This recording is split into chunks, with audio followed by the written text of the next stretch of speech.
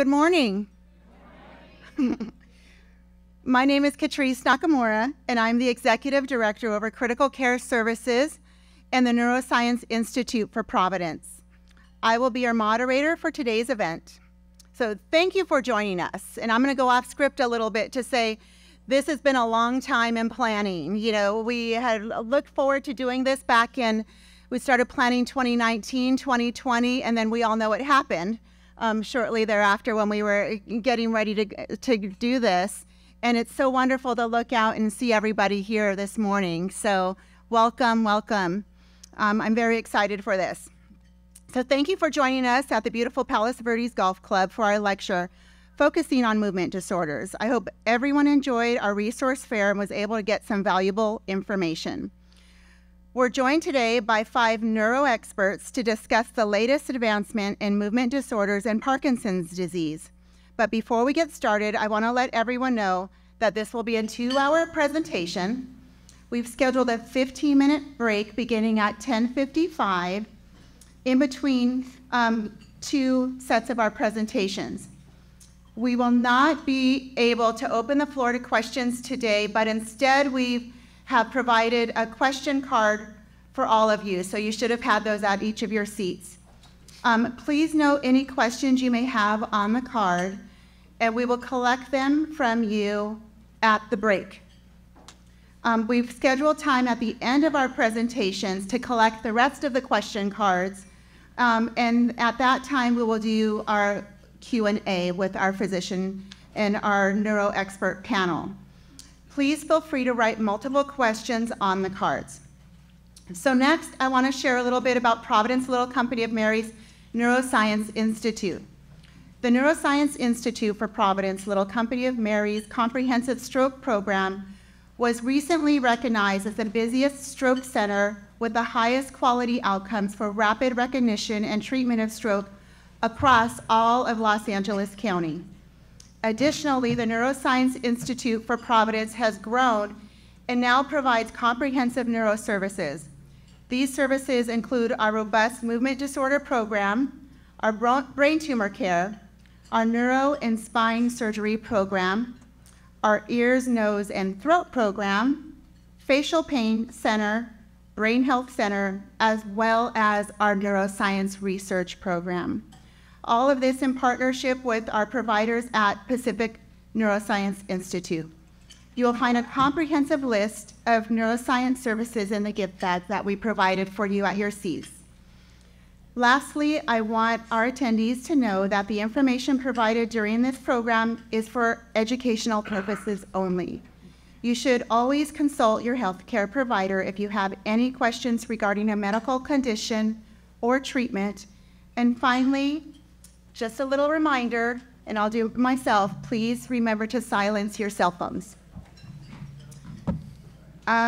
Let's see. So now it's my pleasure to introduce our first speaker of this session, Dr. Natalie Diaz.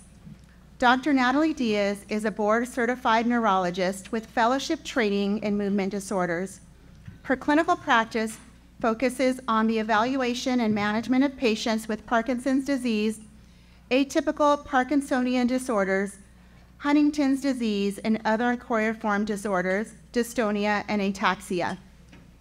She also has specialized training in the evaluation and programming of deep brain stimulation as a treatment of Parkinson's disease, essential tremor, and dystonia, as well as a therapeutic administration of botulism toxin injections for non-cosmetic indications such as focal dystonia, hemifacial spasm, and limb spasticity. Her research focuses on industry-sponsored clinical trials in Parkinson's disease and other collaborative clinical projects in the field of neurodegenerative disorders. So welcome, Dr. Diaz.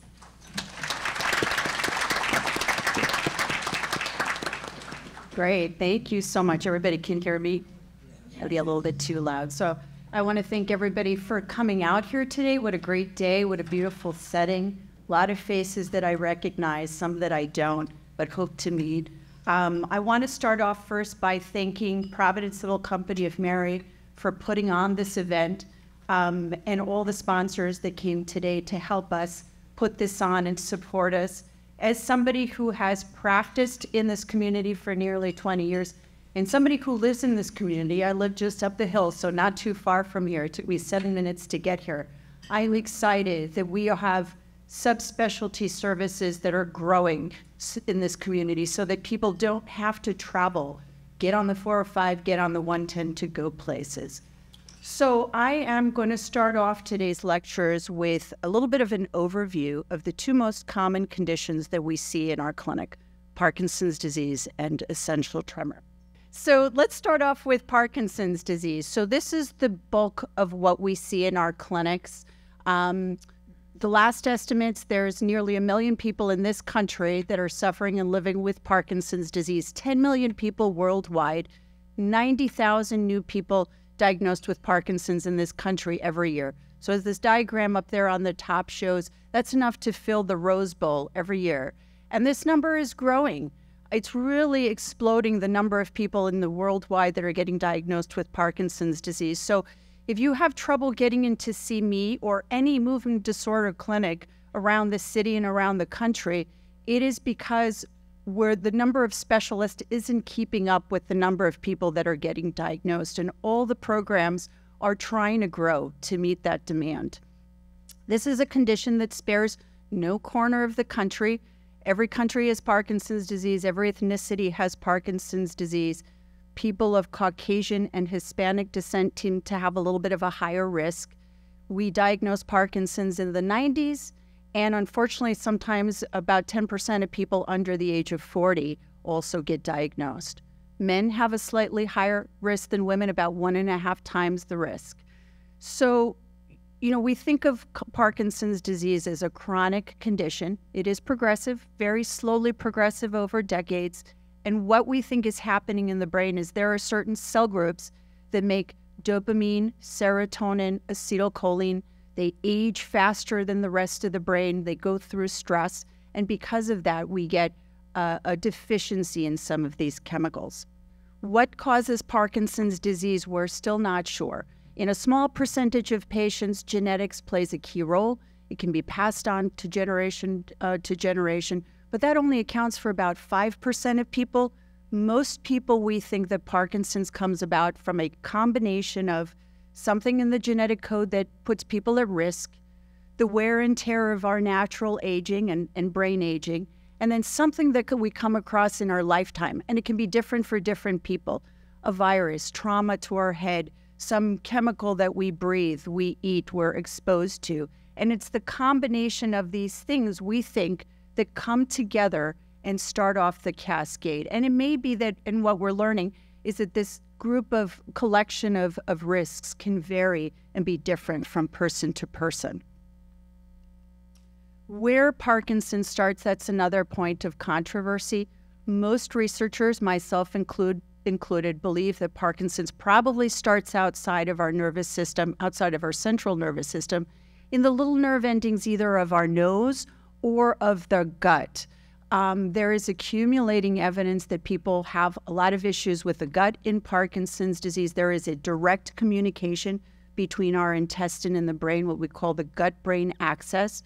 The normal bacteria and flora in our intestine, what we call the microbiome, is responsible for keeping the communication in a healthy way. And if people have a change in their microbiome, bad bacteria overpower the good bacteria, it releases inflammatory chemicals and toxic chemicals in our gut, causes inflammation in the lining in our gut, and causes what we call leaky gut. And we think that some of that's happening, that inflammation in our gut, may send signals up to the brain and some of these inflammatory signals in the brain. Now, we know that a lot of people with Parkinson's have a lot of intestinal issues very early in this condition, and a lot of patients have been shown to have this imbalance in their gut bacteria. But we don't recommend people take antibiotics for it. And we usually discourage people from spending a lot of money on probiotics because with a lot of the supplement industry, you don't know what you're getting in these bottles. It's not well regulated. So it's better to work with a gastroenterologist if you have a lot of gastrointestinal issues, if you're working with a naturopath that sources and knows what you're getting. But otherwise, we recommend that people try to stick to a very healthy diet and help flourish that good bacteria in your intestine naturally. So how do we recognize Parkinson's? Well, we have 4 classic or cardinal symptoms of Parkinson's. About 75% of people get tremor in the arms, tremor in the legs, the lower jaw, the lips. Tends to happen when you're completely at rest, and usually when you go to move, that tremor gets better or goes away. There's muscular stiffness, what we call rigidity. There's slowness of movement, what we call bradykinesia, and there are changes in the walk and the posture and balance. And it manifests in a very clear way. There can be blunting of facial expression. There can be loss of voice volume and hoarseness. There can be handwriting gets small and movements get small. Turning in bed can be difficult. Getting up out of a chair. People can take smaller steps, what we call baby steps. Posture can become stooped or hunched over. People can have problems with balance. So these are the physical manifestations of Parkinson's disease that we look for to help make our diagnosis. But we know that there can be a lot more to Parkinson's than just what we see. There's a collection of symptoms that we call the non-motor symptoms that a lot of people with Parkinson's can suffer with. Things like problems with concentration and attention, problems with lack of energy and feeling sleepy during the day, losing motivation, what we call apathy, maybe having changes in their sleep, acting out their dreams, having vivid dreams, constipation, urinary problems, low blood pressure, loss of smell, sexual dysfunction. This is all part of Parkinson's disease and sometimes can predate the other symptoms by many years. But it's always very important when you're reading about Parkinson's and you read all these symptoms, not everything is going to pertain to you, right? So everybody with Parkinson's is different. Some people have tremors, some don't. Some people have constipation, some don't. Some have memory problems, some don't. So never compare yourself to other people. This is a very individual condition.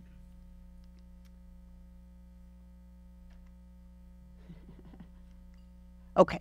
So how do we treat Parkinson's once we make that diagnosis? And I'm not going to get too into the nitty-gritty because how we treat, when we treat, what we treat with, how we change the medication is very individual. We look at a person's age, what their main symptom is, what the severity of the symptom is, how it impacts their life, what other medications there are, what other comorbid issues they have to help guide us with what we're going to do. But what we have is an arsenal of medications these days that we can use. There's levodopa, which is our classic medication, helps your brain make more dopamine, and we have that comes in a variety of different formulations: immediate release, controlled release, extended release, dissolvable forms, inhalable forms, infusions into the intestine. We also have medications that prolong the life of levodopa if it starts to wear out too early between the doses. We have synthetic forms of dopamine, what we call the dopamine agonists. They're not as potent as levodopa, but can sometimes prevent us from using levodopa too early, or if somebody has tremor, they may be better. And then we have a variety of chemicals that work on other brain chemicals if somebody has a lot of tremor or has dyskinesias like the movements like Michael J. Fox, or the medication's not lasting a lot. So we use these medications in different ways for different people, looking at everybody individually and see how best to make them move better. Okay. So besides medications, we do a lot of, anybody who follows with me knows that I do a lot of nagging about lifestyle, healthy, staying healthy, eating well, exercising, trying to get good sleep. And all the research points us into the direction that this is very important in Parkinson's and actually helps people stabilize. So, all the research shows that people that have been active all their lives have a lower risk of developing Parkinson's, and if you develop Parkinson's, trying to stay active and live a healthy lifestyle helps stabilize the medication and helps stabilize it, and slow this down. So that's an easy thing that people can do. And we usually recommend that people try to find ways to, even if you can do 20 minutes a day and change it up, do something that's cardiovascular, gets your heart rate, do something that helps you build muscle and bone, strength training, resistance bands, weights, do something that helps you build core body strength, which is good for balance and posture, as well as do something cognitive that's shown to be good for memory and thinking, something that is strategy building, ping pong, golf, dance, boxing, so try to incorporate all of those and have fun. That's very important. In terms of diet, there's no one diet that we recommend for Parkinson's, but all the research shows us that anything that's good for the heart tends to be good for the brain. So Mediterranean style diet, or something that we call the MIND diet, which is similar to Mediterranean, less red meat, less processed food, more whole foods, more plant-based, more fruits, more vegetables, whole grains, nuts, seeds, all that seems to show that it's good for our cardiovascular system and is good for our brain, both memory as well as physical. So those are things that we ask people. I don't say revamp your diet, but every day look to see, how can I add more vegetables? How can I add more fruit? How can I maybe take out a little bit of the red meat out of my diet? So lastly, sleep is very important. We know that sleep is not a passive process just to gain rest. Your body is actually active during this time. It's getting rid of toxic chemicals. It's getting rid of toxic proteins. It's rebuilding good proteins and rebuilding chemicals in your brain. So getting to sleep at a good time and trying to get good sleep is very important. Okay, so now I'm going to pivot and I'm going to talk about the second most common thing that we see in our clinic, which is essential tremor. It's actually the most prevalent movement disorder, essential tremor, but not everybody seeks doctor's attention.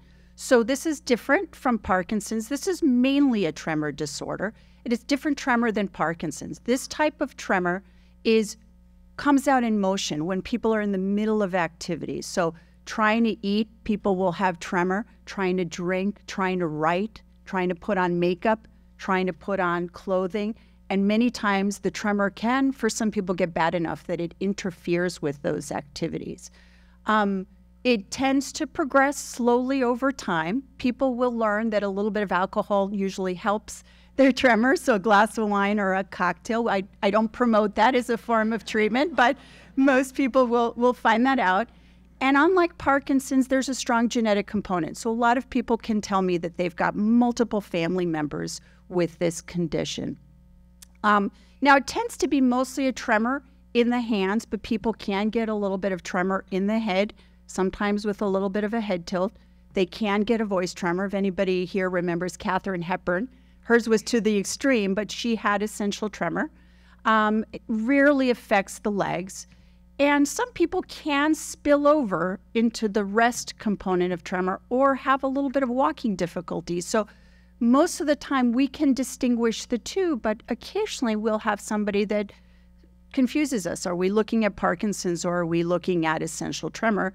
On a rare occasion, I have people that have both, have had tremor all their lives, but then as they get older, they develop Parkinson's. So how do we distinguish these two? Well, we start in the clinic and we have people do some tests. In your packets, you will find on one of the letters is a test that you can do if you have tremor. So in the clinic, we start with having people do some of these activities.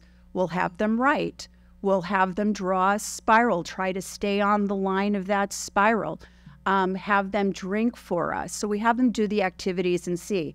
As you can see on the picture there, all the way on your left, somebody who has bad essential tremor, that tremor will come out when they're writing. They'll come out when they're trying to draw the spiral. And if somebody has bad Parkinson's, they may have a little bit of that, but they tend to do everything on a smaller scale. The spiral may be small, the handwriting may be smaller, and sometimes that helps us distinguish. When we're confused and we can't tell the difference between the two, we have some tests that are available. There is something that's called a SPECT scan or a DAT scan. It's available at Little Company. This is a type of brain scan that you get an injection. It tags those cells that make dopamine. And in somebody that has Parkinson's, they'll have a low number, as you'll see on the one on your right. Whereas if somebody has essential tremor or doesn't have anything or doesn't have Parkinson's, it should be a normal. So this is one of the tests we can send people for to distinguish. The other thing that is more recent is a skin biopsy. People with Parkinson's have a buildup of proteins in their nervous system, and now we know that you can find it in the little nerve endings of the skin. So we do this in clinic, and we take a little piece of skin in 3 different places, shoulder and 2 in the leg, and we look for those little proteins. And so somebody that has Parkinson's will have those, and somebody who has essential tremor will not. So once we make the diagnosis of essential tremor, we have a few medications that are available. There is propranolol, an old blood pressure medication. It's still our first line, can be effective for a lot of people, but if you have a tendency to low blood pressure or low heart rate, then not a good one for you. Sometimes people are on alternatives for their heart, and so those are acceptable. There's primidone, our second first-line agent, but if you're on blood thinners, not one that you can be on. We have 2 other ones, Topamax or topiramate, gabapentin or Neurontin, that are second-line tremor agents. And if somebody has a good head tremor, we can use injections of Botox-like substances. They're muscle relaxers, and they help relax the muscles of the neck so that people don't have this sort of tremor. We unfortunately we don't really use them in the hand because as muscle relaxers, we end up causing muscle hand weakness and sometimes not getting rid of the tremor effectively.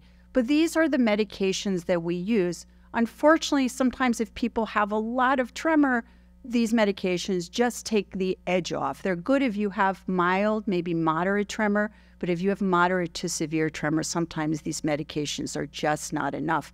And a lot of it is because we just don't understand where tremor comes from. We do have a variety of wearable devices, and if you go to the Essential Tremor Foundation, they have a listing of wrist-worn devices. They have different types of clothing, magnetic, Velcro. There's software you can put on your phone and your computers. There's weighted utensils and weights that you can put on pens, things that can help dampen down the tremor. That's the essentialtremorfoundation.org. Okay, so I'm going to move on. So what happens when medications don't cut down the tremor? What happens if I have Parkinson's for a few years, but the medications start wearing out? What can I do? Well, we have 2 advanced therapies that are available. There's deep brain stimulation, who our neurosurgeon, Dr. Langevin, will talk a little bit more, but this has been around for 20 years, more than 20 years. These are implanted. It is a surgery, and people have a little pacemaker under the skin, delivers brain signals that help control the symptoms of tremor and Parkinson's disease. And who is a good candidate? Somebody who has significant tremor and medications just aren't cutting it. Somebody who has Parkinson's disease for a few years, so we're clear on the diagnosis. We're clear the medications help, because if the medications don't help, surgery is not going to help. So we're clear that the medications help, but they're not lasting long enough or they're causing toxicity. And that's who is a good candidate for surgery. The advantages of this surgery is it can be very effective. We have more than 20 years experience with this surgery, and we know that people can have good effect of these for a long time. We also know that you can do both sides at the same time. Like medicine, we can adjust it over time. People get a phone so they can adjust it, and we adjust it in clinic. And it can be a very effective therapy for a lot of people. I'm not going to go too much into this because I'm running out of time, but over the last 5 years, we've had an explosion in the technology of DBS. So we have 3 companies, and I think some of them are out here today. We are able to remotely program people from home. We are able to, with vision into their brain, pick up brain signals, pick up where their electrodes are and model it from a tablet. We're able to listen and record the signals of their brain and help us target where we're going to program and see how people respond to their therapy. It's really amazing.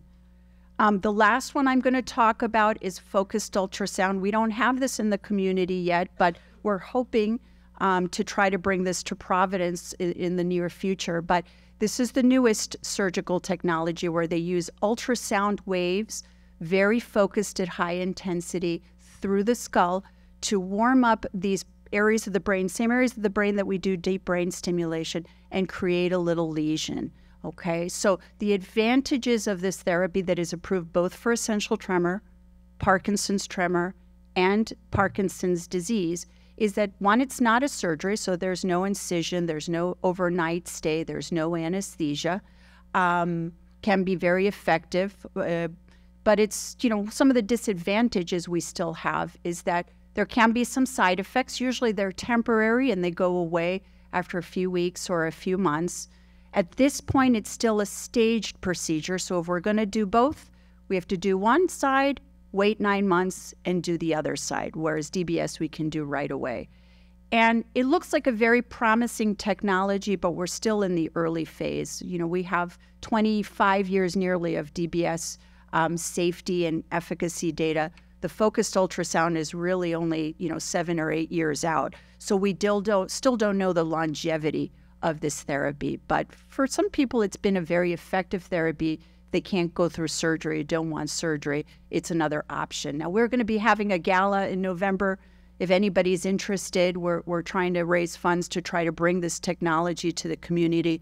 And we're hoping that as we learn more about this technology, we'll have it here available at Little Company. Okay, so my last slide, where are we going with Parkinson's? I can't tell you as a researcher how much money is being spent in trying to understand and treat these conditions. We're trying to understand the genetics. We're trying to understand personal risk factors. We're trying to understand why we age, and how we can intervene. And we really need people to be part of this. And if you speak to the Parkinson's Foundation here or the American Parkinson's Disease Association, there are levels that people can get involved. It sometimes can be as easy as a questionnaire, donating some blood for genetics, donating a swab of saliva or your skin helps us understand more what's happening in Parkinson's. There is an incredible amount of research going in to try to understand, this and how to best treat it. Obviously, our goal is a cure or something to arrest this, but there's also a lot of money trying to find new and better therapies for these symptoms. And lastly, the technology that I talked to you about is moving at an incredible pace. So hopefully all of these technologies and medicines are going to be more personalized so that as we learn what's happening in each individual person, it's not just a blanket of medications that everybody uses, but we can pick and choose which one each person would be more effective with, okay? And that's our team. Thank you very much.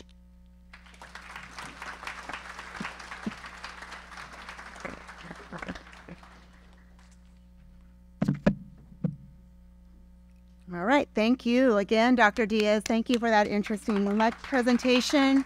Thank you for sharing the up-and-coming advanced therapies. Exciting stuff in the future. So next, it's my pleasure to introduce our next presenter, Dr. Jean-Philippe Langevin. Dr. Langevin is a board-certified and fellowship-trained neurosurgeon specializing in the surgical treatment of movement disorders, epilepsy, and psychiatric conditions. He has extensive experience using neuromodulation to treat conditions such as Parkinson's disease, essential tremor, dystonia, epilepsy, and obsessive compulsive disorder. He employs a variety of treatment modalities, including deep brain stimulation, vagal nerve stimulation, and interstitial laser ablation. He is the director of restorative neurosurgery and deep brain stimulation program at the Pacific Movement Disorders Center located at Providence St. John's Health Center and Providence Little Company of Mary Medical Center in Torrance. As the director of neurospine surgery and the Spine Institute at Little Company of Mary, Dr. Langevin sees patients with a wide array of disorders. Welcome, Dr. Langevin.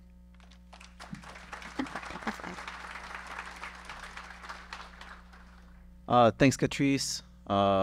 Yeah, I don't want to repeat like the intro for Dr. Diaz, but at the same time, I wanted to make sure I thank everybody for being here, including our sponsor and the foundation, and for Providence to help putting the event together. I want to say it's been about 7 years, I believe, that we started the program. At the time, we did go to the community events put up by the Foundation of Parkinson's Disease, and we were asking people what would make a difference, what's sort of like missing in their treatment of movement disorder. And I want to say one thing that came up like over and over is people wanted to have proximity of care, like community care. It made sense to me, you have like a movement disorder, it's already hard enough to get around. So if you have to travel a long distance, it's difficult. And also if you're undergoing something more invasive like surgery, then it leads people to be a little bit fearful because, if there was, God forbid, a problem or an issue, like your physician might be far away to reach. So our vision at the time was to establish state-of-the-art care locally in the community.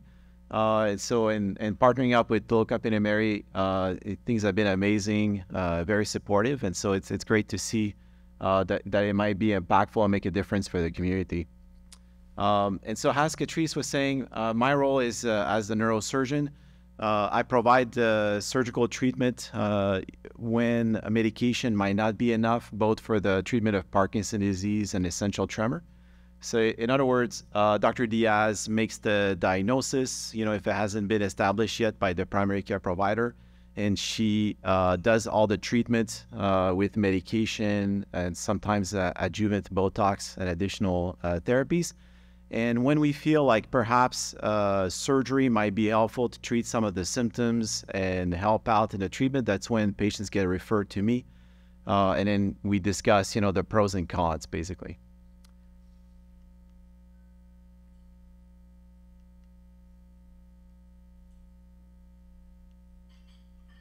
Very good. So the objective that I have today, just wanted to introduce the notion of DBS so that everybody's on the same page. But basically what I want to spend time is to give you a little bit of an overview of some advances. So some of the technology improvements that we've seen over the last, I want to say 5 to 10 years in our industry. And also I wanted to explain how we do the surgery at the Campina Mary. So it's sort of like demystifying it if somebody was considering it or if they had questions about the procedure. So what is DBS? So this diagram sort of shows the conceptual framework. What we do is we stimulate a very precise area inside the brain. So like the amount of electricity that we deliver is basically about 2 to 3 millimeters around the tip of an electrode. And the electrode is the size of a spaghetti noodle. So we insert it in a very precise location based on the diagnosis and based on the main symptoms that are bothering the patient. And that implanted electrode is then connected, as Dr. Diaz mentioned, to a pacemaker or pulse generator located usually under the collarbone. And the entire system is internal. So a lot of people are concerned, is there anything visible or am I going to have electrodes or wires sticking out? So everything is hidden under the skin. And it communicates wirelessly. You can see here a tablet where the physician and also the patients have some capabilities to shape the amount of electricity that's being delivered and to shape the field of electricity that's being delivered. There are 3 companies currently in the United States that are FDA approved and commercially available. And some of them are at the front here. But the nice thing is that having 3 competitors, it's really pushed the companies to try to, like each other. So there's a little bit of competition in the field, and we've seen a lot of advancement in the technology as a result of that. But essentially, the role here of the slides is to show that the interface that the patient and the physician have is pretty intuitive, and it's basically like the cell phone technology that's been brought into the medical field. So like one company is using Apple, another one Samsung, and another one the Microsoft Surface technology. So you can see again, so here the implantable system is on the far right where you see the pulse generators. Then the smaller phone, essentially in this case, it's an iPhone that's provided to the patient, and so the application communicates with the device. That interface allows the patient to interrogate the battery, so you know how much energy there is left. Is the therapy on and off? Is it functioning properly? And under certain conditions, the physician can unlock programs that allows the patient to make some self-adjustment to the therapy. So you can go up, you can go down. The physician has a larger tablet, like in this case, it's the Apple iPad. It essentially does the same thing, but as you can imagine, the functionality there's greater functionality to the tablet where there's more freedom to increase and modulate the amount of stimulation. So that's the third example. So the nice thing is that it's very intuitive. So when I started in the field, a number of years ago, it used to be, and some patients here might remember, it used to be like a small patient programmer device that was provided. And the physician had also something looking like really old, like the ancestor of a Palm Pilot. And it was it's not very, user friendly. So you had to know like all the menus and how to get from like one step to the other. So it's nice that there's been a lot of improvement now and, merger basically with the industry on the technology to bring an interface that's very intuitive and very easy to understand. And so some of the advantages, aside from just the user interface, it's been pretty significant. So I listed some of them here. One of them is that we've seen the advent of rechargeable devices, I want to say over the last 10 years. The rechargeable devices are thinner, so like there's less profile under the chest, and also somebody who does a lot of sports, for example, so it's less encumbrance. And you don't need as many surgeries, so like when we place a non-rechargeable device, the battery expires in about 4 or 5 years. I mean, not expire, but gets depleted, so it needs to be switched. With the rechargeable, you're looking at 15 years plus, and we're expecting that that's going to continue improving. Another important advance is the MRI clearance. So it used to be that once you had one of those implantable devices, you couldn't get MRIs anymore, and that poses a problem for a lot of patients. Sometimes you may have an arthritic condition that needs to be followed over time, whether it's back pain, knee pain, hip pain.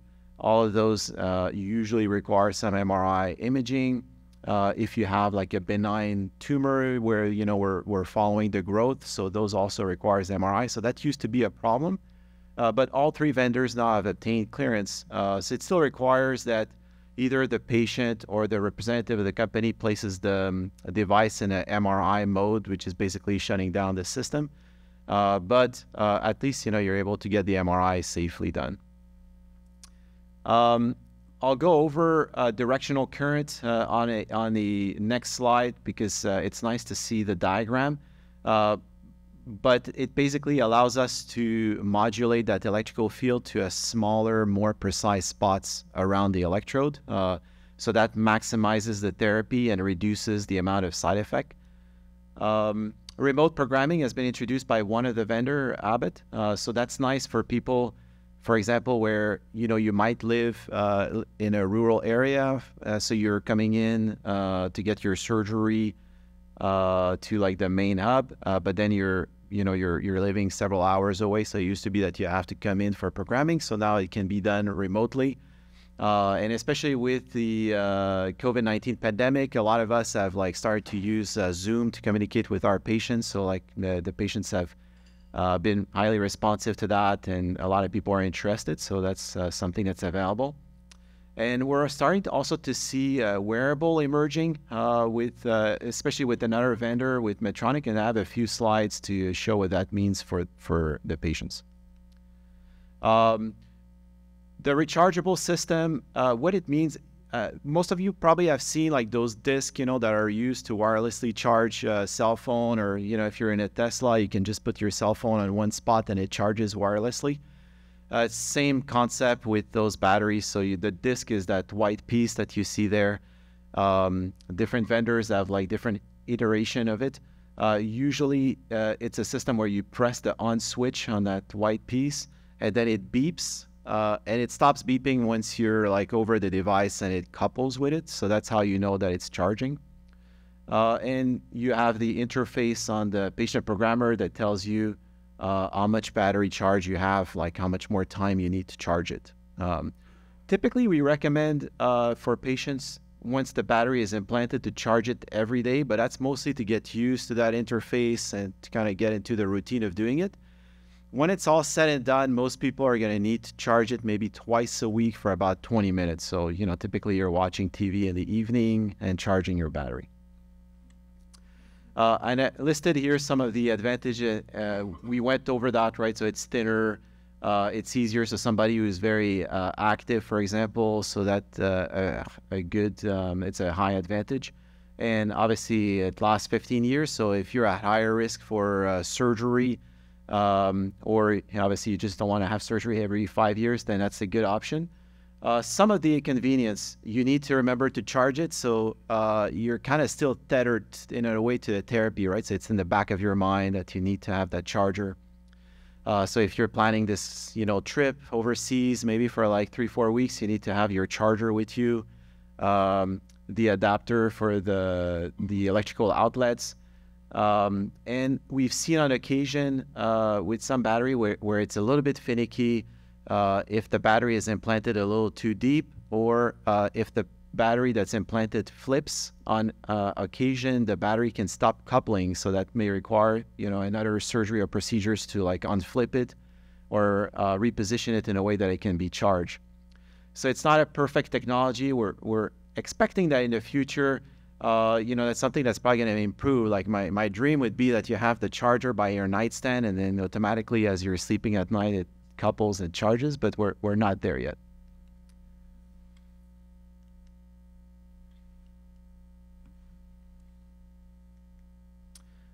Directional current that I mentioned earlier. So that relates to the shape of the electrodes that are implanted in the brain. So the traditional one is shown here at the top. The part that's important is those 4 rings made of metal. The traditional version of it is a circular full ring for the 4 of them, which allows the provider to shape like an electrical field around each of the electrodes, or a combination of those electrodes. So you get like a soccer ball or a football type of ball, elongated. With the segmented one, so you have like those 4 black rings, and you see the 2 in the middles are the ones that are broken into 3 subunits. So it's not a full ring, so they're like small subunits.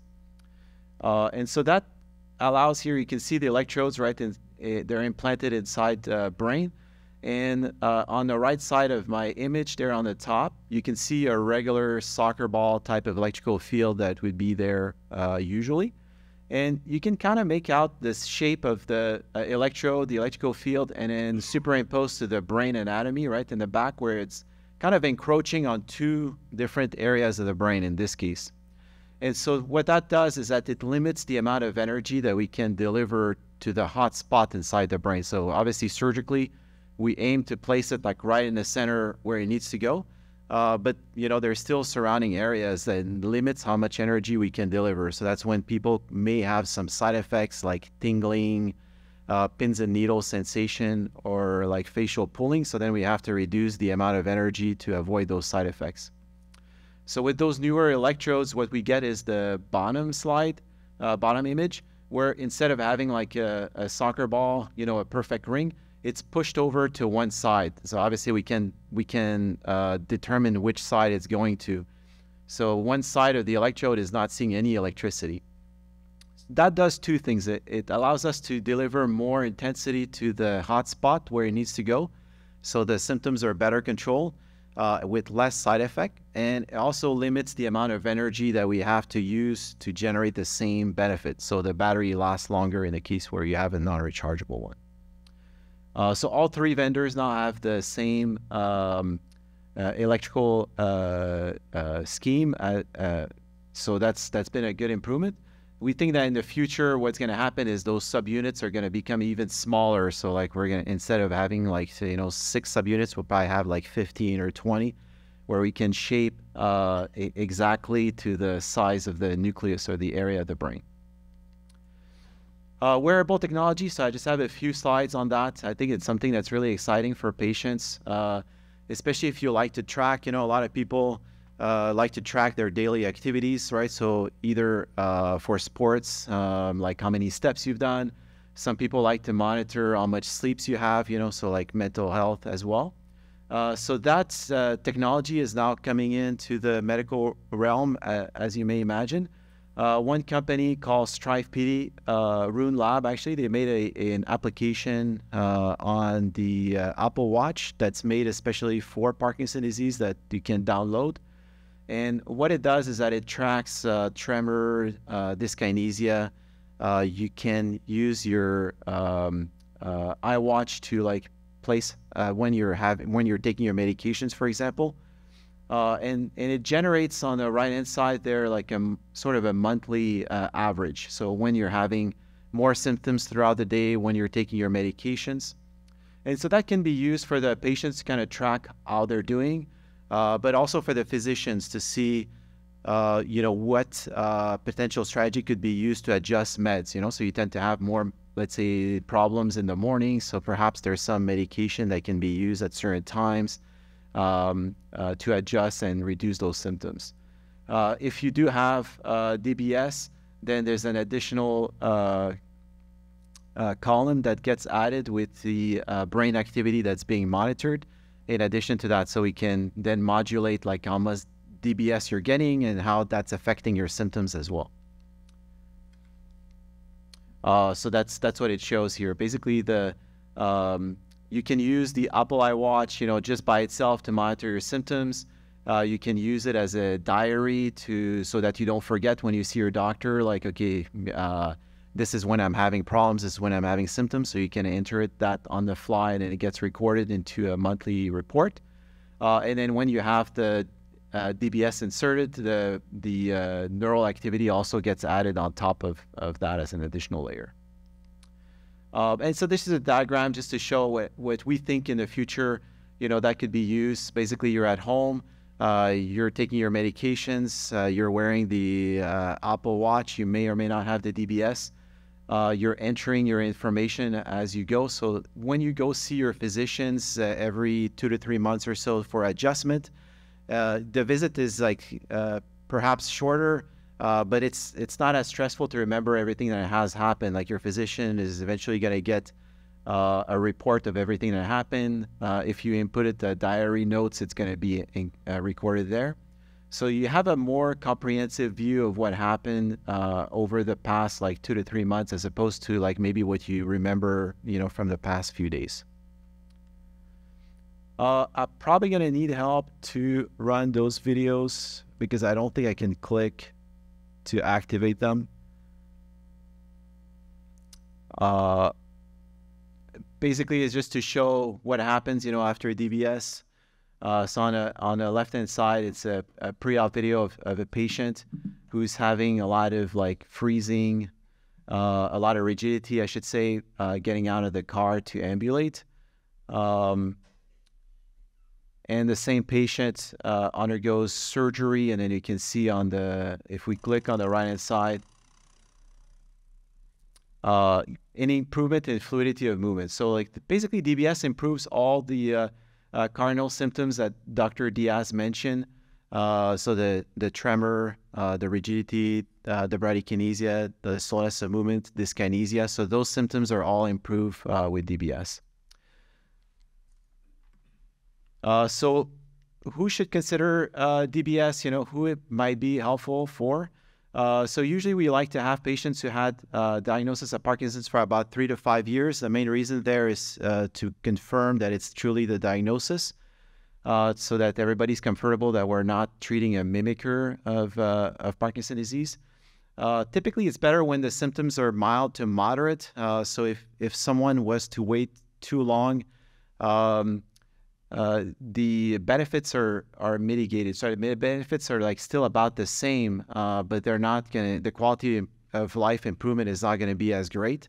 So since the risk of the surgery are unchanged, you're still taking a significant amount of risk, and your quality of life is not going to be that impacted, right? So if someone is in a stage where you're in a wheelchair or inside an institution, that time, it's very unlikely that the surgery would permit that patient from getting back in an independent style of living and being able to walk. So generally what's recommended is when a patient is at a stage where the medication has been really helpful for the symptoms, but perhaps now it's not quite enough to the point where we're thinking about stopping some hobbies, perhaps stopping to work. So that's the time to consider DBS, because what the studies have shown is that it's better to do it before you stop doing what you like or enjoy doing, because the DBS is more likely to be able to keep you within those activities, like doing what you want, what you enjoy doing. Whereas if you wait until it's stopped, then it's very hard to reintroduce it, even after the surgery.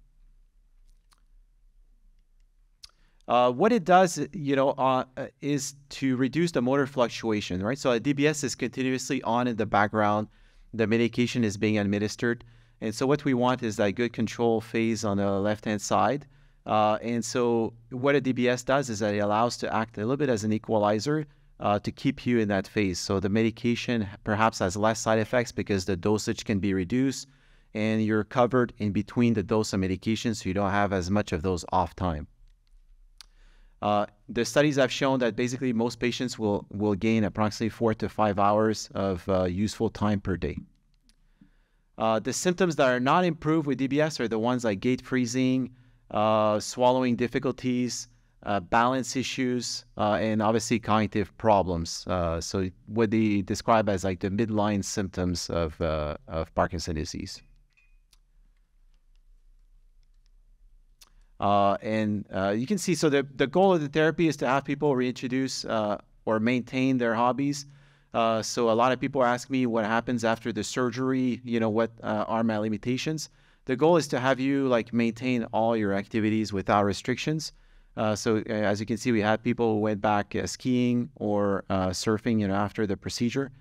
When you go through the TSA, you have a pocket card to show them so that they don't have you go through the metal detector as much as possible. But the idea is to live a normal life, after the procedure. And maybe we can show this video briefly for tremor reduction. You can click on both at the same time. So you can see on the left-hand side, same patient, the same day. In one case, the DBS is off. In the other case, the DBS is on. So you can see a dramatic difference for the treatment of tremor.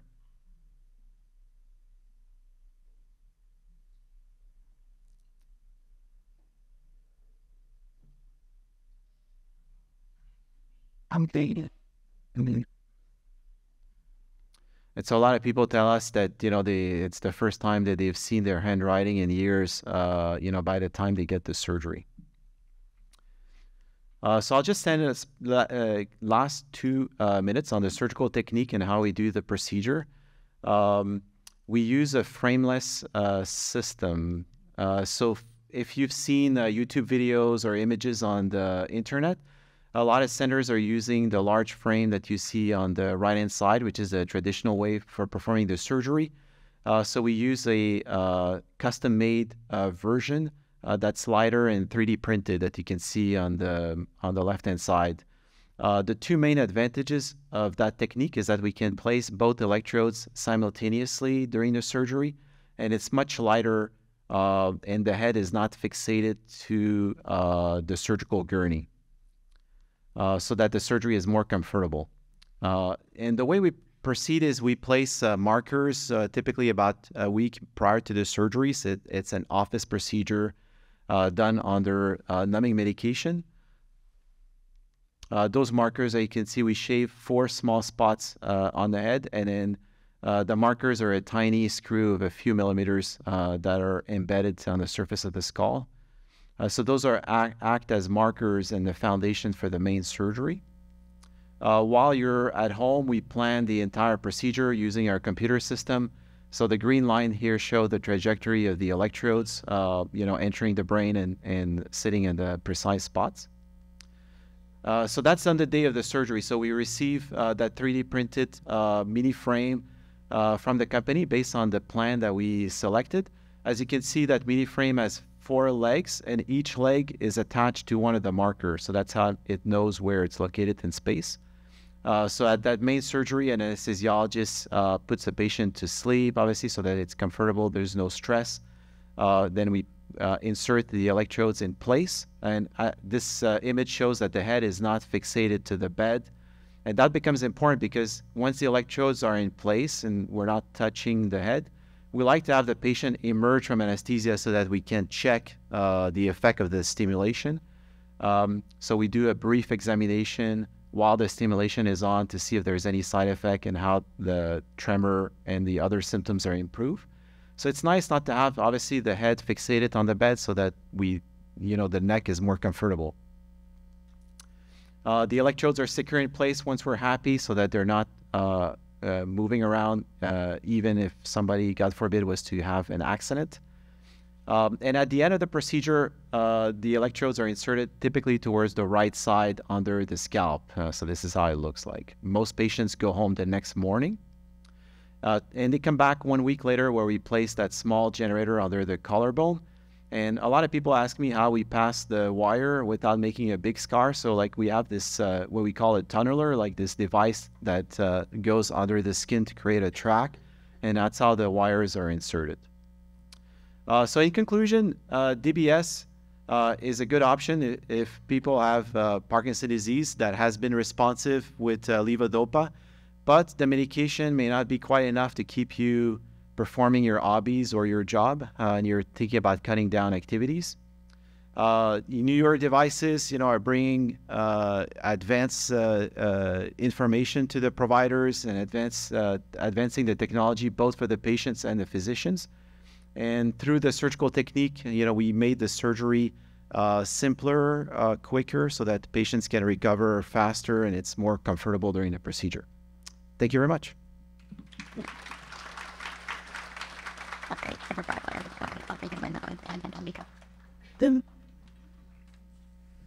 All right. Thank you, Dr. Langevin.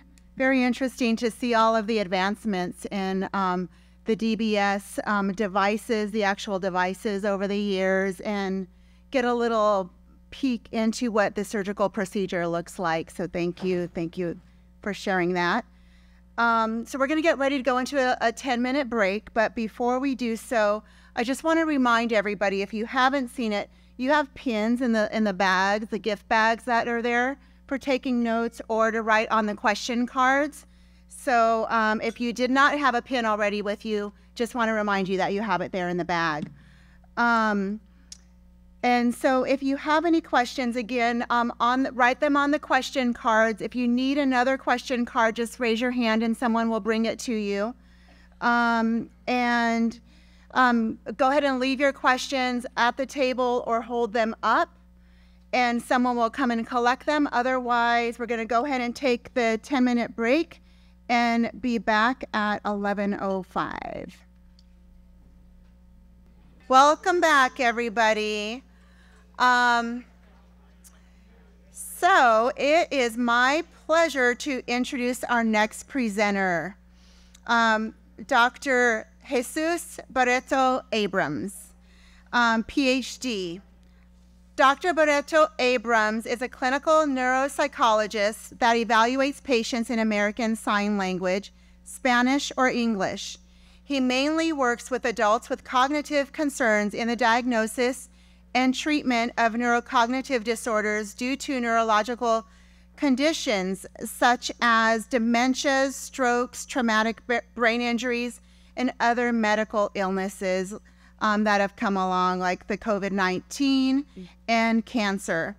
He also specializes in working with deaf and hard of hearing children with neuropsychological concerns. Further, he serves as a neuropsychologist liaison to the cochlear implant team, assisting with candidacy evaluations. Dr. Barreto, welcome.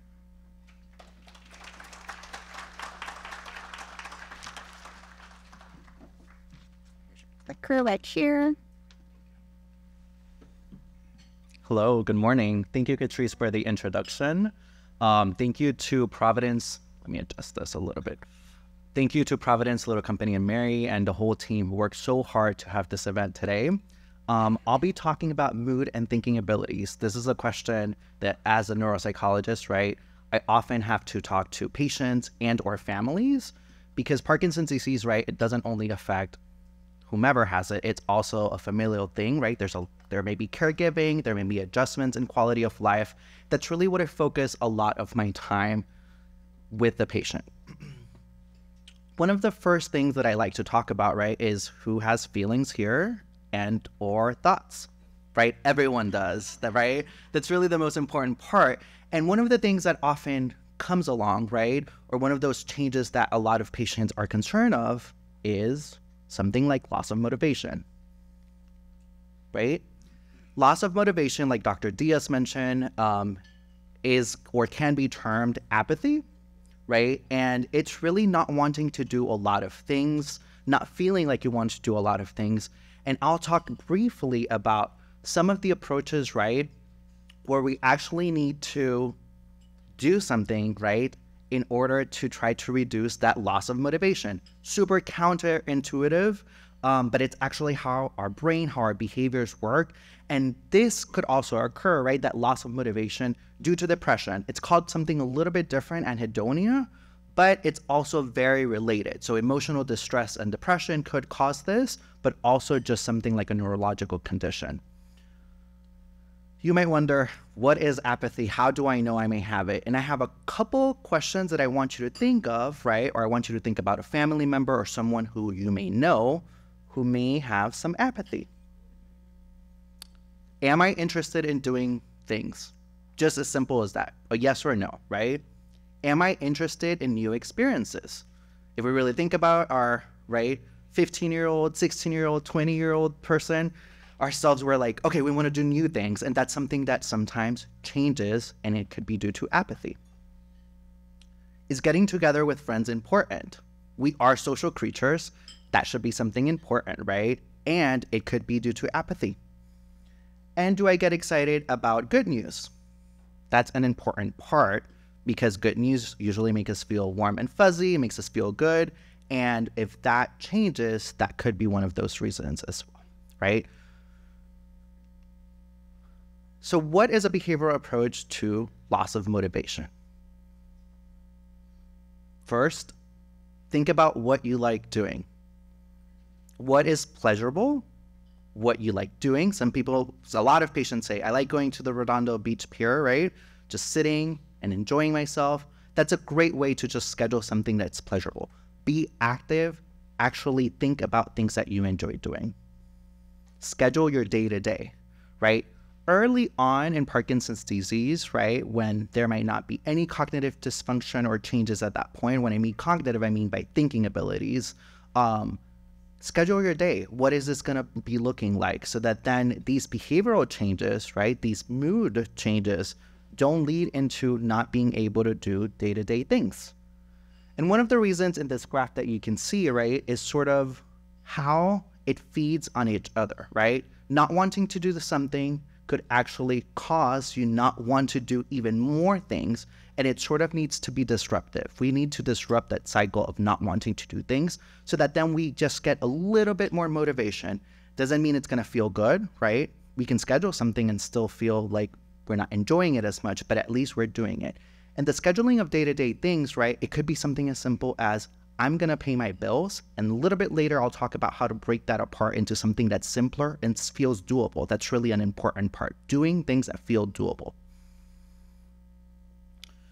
I always tell my patients, list 3 activities that you like doing, right? I like reading a magazine. I like playing with my grandchildren.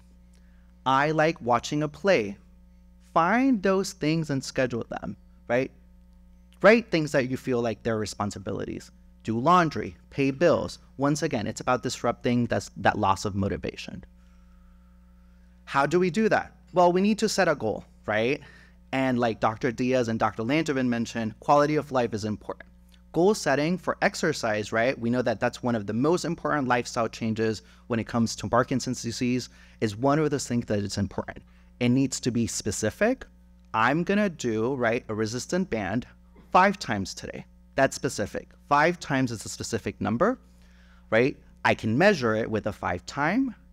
Can I do it? I can't do 5. I can only do 2. Let's go back then and drop that down to 2 because it's measurable. It makes us want to do more tomorrow. Is it relevant to what I'm feeling, what I'm thinking, my medical conditions? Yes. And do I have a time for this? In a week, I'm going to do 2. In 2 weeks, I'm going to do 5, etc. That's really about how we're setting these goals. And this doesn't only apply to something like loss of motivation. It could be other things, right? Like feeling a little bit nervous and trying to combat that as well. AKA like planning to go into surgery. There are also cognitive changes, right? Because of Parkinson's disease. Not being able to navigate spaces as well, not because of motor issues, but because of actual brain-based cognitive thinking ability changes, right? There may also be changes in forgetting or forgetfulness.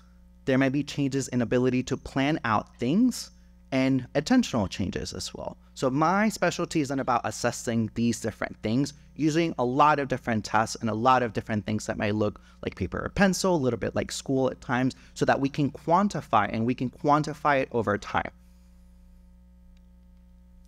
The main difficulty that a lot of patients come in talking about, it's executive functioning, right? Executive functioning, I call it the bus driver of your brain. It does a lot of different things. It helps you from storing memories, right? Being able to return and learn, all the way to pulling out memories and or things that you just learned.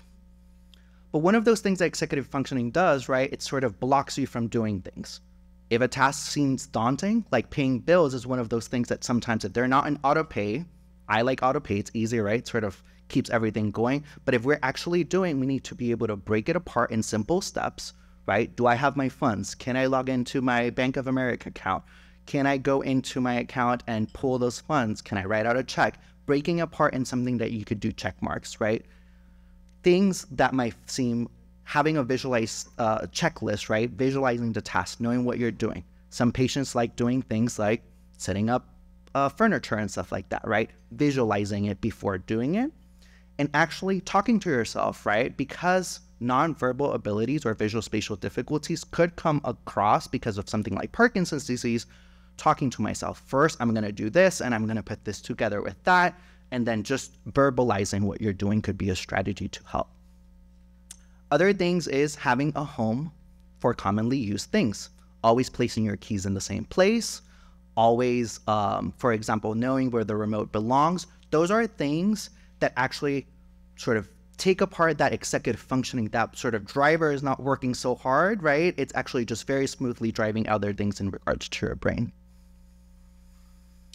Learning new names is something that a lot of patients tell me they have difficulties. Well, look at them in the eye and use their name. Hi, John, how are you, right? I'm sorry, would you mind repeating your name? Is it this or that? Is it spelled Anna with 1 N or 2 N's, right? Do you have any children, Robin? Sort of using the name and doing it in different ways is a good way for you to actually be able to remember a name. So that's also a strategy that we often, right, as we do the assessment, as we understand what's going on, we may talk about after we're getting the results, and we may refer out to different therapies, occupational therapy, speech language therapy, cognitive rehabilitation, so that you can get a little bit of compensatory strategies. That's really the important part. How to navigate and have shortcuts to do different things that might feel daunting or might feel difficult, right? Whether it's because of behavioral difficulties or cognitive difficulties. And that's pretty much my time for today. I know it's a very brief introduction on sort of behavioral changes and cognitive changes because of Parkinson's disease, but I wanted everyone to have a little bit of exposure, a little bit of things that could be helpful, right? And if you have any questions, right, always talk to your physicians, always talk to your PCP if you have concerns for any memory difficulties, any changes in language or attention, to see if an assessment will be warranted so that you can get a broad understanding of what might be occurring. Righty, thank you so much.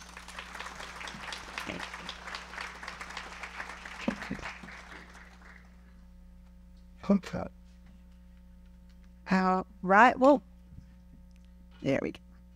Thank you. Dr. Barreto. So next, it is my pleasure to introduce Dr. Alexander Solomon. Dr. Alexander Solomon is a neuro-ophthalmologist and strabismus surgeon at Pacific Neuroscience Institute in Santa Monica and in Torrance. He believes in individualized patient care, emphasizing the importance of patient and family education and understanding in disease, diagnosis, and management. Dr. Solomon's expertise includes visual field analysis, optical coherence tomography interpretation, and advanced adult strabismus. Advanced adult cranial nerve palsies and orbital disease. Dr. Solomon has presented his expertise in neuro-ophthalmology in local and national meetings and is a member of the American Academy of Ophthalmology. In 2022, he enthusiastically returned to the greater Los Angeles area and his adopted home to serve communities, lucky for us, in the South Bay and Santa Monica once again. So Dr. Solomon, thank you. Welcome.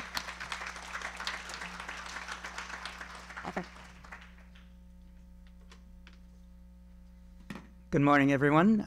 Thank you for coming out on a Saturday morning. Thanks to Robin and the Providence team for setting all of this up. I hope you guys are finding it helpful, and I hope this talk also helps. I'm going to talk a little bit about the vision manifestations of Parkinson's disease, and some of these things are specific to Parkinson's, some of them are not. I don't have any financial disclosures, but let's talk a little bit about general health and vision. So vision is our most dominant sense. All of you are looking at my slides right now, so that's not a surprise to you.